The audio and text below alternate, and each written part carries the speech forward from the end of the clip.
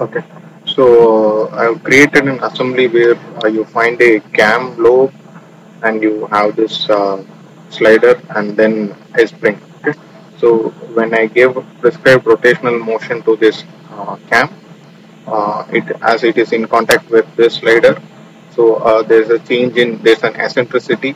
So due to this difference, this slider will tend to translate in this axis in minus x. So the spring gets compressed. So I'm just going to showcase you how to give a prescribed rotational motion onto the cam. So already I've launched this model in simulation mechanical. So this is how. Okay. So what I'm going to do is, in order to just show you how to give this prescribed displacement, I'm not going to consider this and this. But the actual way is that we need to assign surface contact between the cam lobe, the whatever surface comes in contact. So let me say I select this surface, press Control key, select this surface, right click, and then if I go here, I have this option whether it's an bonded or welded or free contacted surface. I just need to go click on surface contact. So once it gets created, you can just go right click, go and select on this surface. Sorry, just a second. Just do a double click. Actually, here you need to this settings has to be highlighted. Might be that is because we have not yet meshed. Okay, so I'll just create a 3D mesh. I'm not going to refine the mesh here. Generate mesh.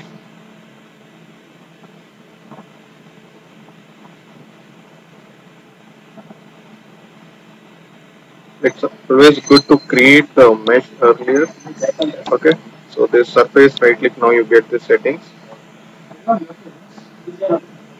Okay, so now what you need to do is there will be some friction existing between these two components, but still let us assume this as an frictionless contact, and this contact type has to be changed to surface to surface. Okay, and then click on OK.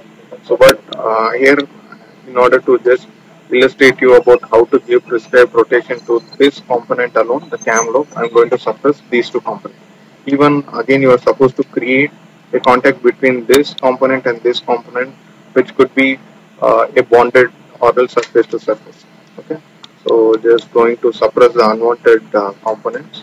So right click, suppress, again suppress this sorry, unsuppress and suppress the spring.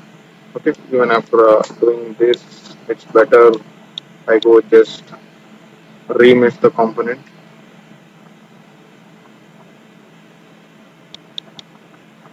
I'll just bring it to the center of the screen. Okay, so these two components are not required.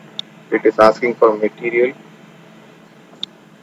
Simply I go select ASTM36 key as a material. Okay, now to the main part. So in order to rotate this cam lobe, we need to have a shaft inside. Might be that shaft is welded to this cam, or else the cam lobe might be having a keyway, as well as the shaft should be having a keyway, and there should be key in between, so that the rotational motion is transferred from the shaft to the cam lobe.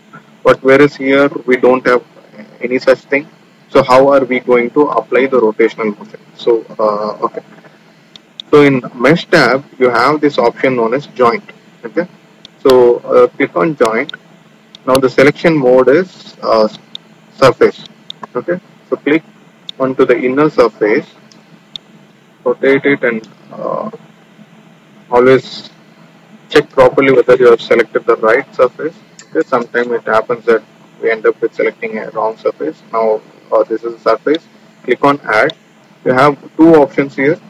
You need to go and select pin joint, not the universal. You need to go and select the pin joint, and then click on OK.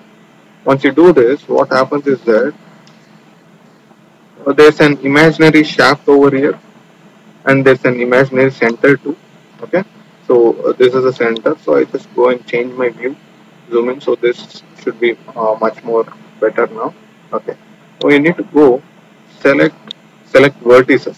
So you have one single this vertices at this end, the other vertices at the other end. Okay, so again I go select some view. Okay. So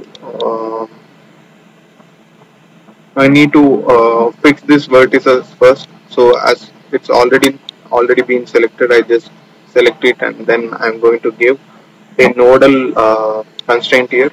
I just go click on constraint.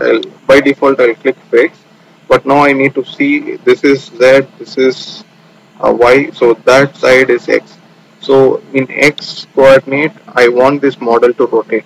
Okay, whereas in other whatever translation x, y, z and rotational y, z has to be completely constrained. So the only option for this only 1 degree of freedom which is available for this component is to rotate in x direction. So it could be either in positive or negative, both clockwise and anti-clockwise based on my next step. So I click on OK. Again, now the vertices that is still selected, I go right click, I go and add and then select nodal prescribed displacement. See, this nodal prescribed displacement, unless you create the vertices, this rotation will not be activated. So I go and click on rotation. Now it changes to revolution. The previous video which I had explained was related to transition. So this is rotation. So one revolution is nothing but 360 degree. So I will just give zero point 0.5 rotation. Okay, and then in x direction, it is by default it is selected x direction. Again here I am not going to speak anything about the curve, that how you need to give all this data. Let it be just for the analysis, let it be for 1 second, and the load is completely for 1 second. So here load is nothing but zero point 0.5. So for the period of 1 second, 1 second, zero point 0.5 rotations will be done. So that is what this means. Okay. So I just go and click on OK. Now I given 0.5 rotation. Okay. So I'm not going to give any torque here. If you want to give any torque, even that can be done. That is as simple as like what you have done with these two. You just go to do right click and then give nodal moment, and then you need to give how much amount of torque is transmitted. So that has to be mentioned over here. What if you don't give any torque here? Okay, still the cam lobe will rotate, but it will rotate only based upon whatever you mentioned in the this thing prescribed displacement. So it has to rotate zero point 0.5, so it will just rotate zero point 0.5, taking not by not considering any input torque from our end. So its duty is to just rotate zero point 0.5. That's it. Okay. So so this much of data is enough to make this lobe rotate. Then I enter into analysis. I see this button is still not highlighted, so I guess I'm missing something else. So prescribed displacement is of 0.5. Okay.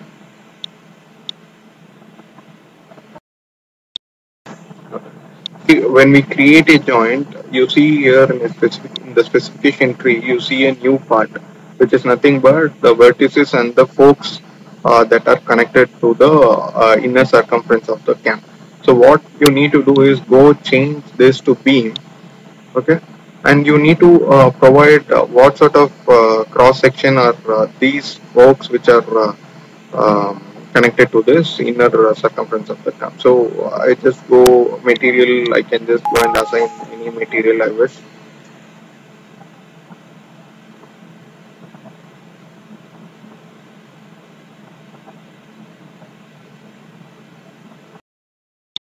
So the system crashed and started the session again.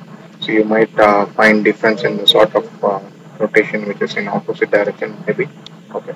So I said we need to just go this and change to beam. That is nothing but the forks which are connected to the inner circumference of this cam. We need to assign some cross section. So I just go select the edit element. Okay, just click on this J1 or anything, just on this thing, so that you have this option highlighted. Click on this, go select the sort of cross this thing as round and give it as 2 mm, which is quite normal.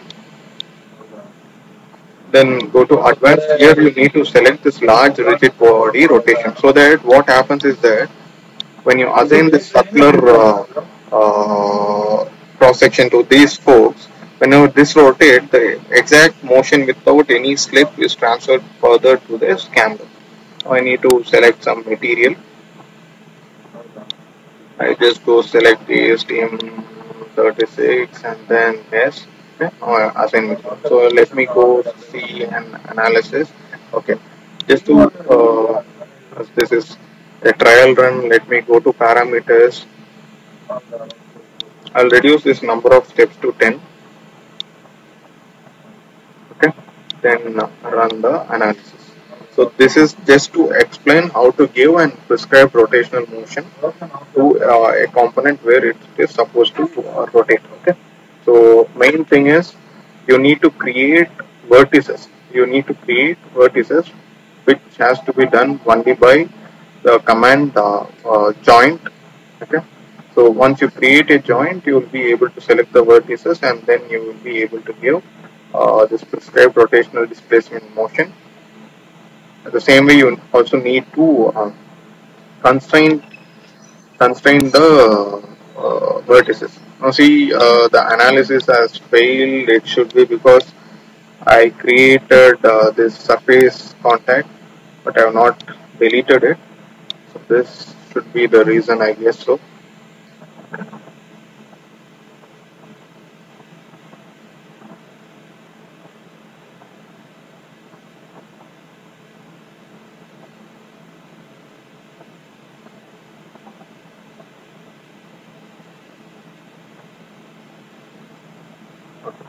So the analysis is successfully running now.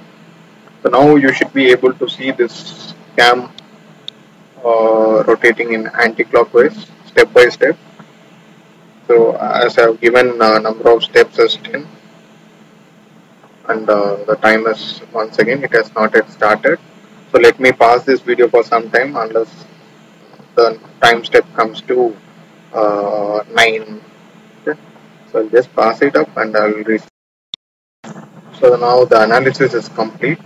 So now you should be able to see the cam rotating exactly 180 degree, which is nothing but 0.5 rotations. So I just go and change, remove this displaced, join misers. Okay, so you should be able to see it, but only thing is that it's too speed. Okay, let me just. Okay. So each and every step you should be able to see. Just click on displaced. Okay. Now, so this is how you are supposed to, what to say, give prescribed rotation, and also you can also assign torque to it. So, so with this I end.